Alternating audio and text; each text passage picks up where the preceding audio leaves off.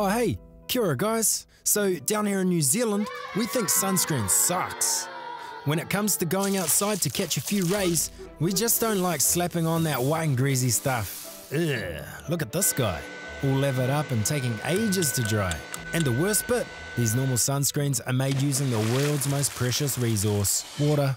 Flag that. Here's what smart people do. Check out Skinnies. It's so good that they call it the Eco Sunscreen Revolution.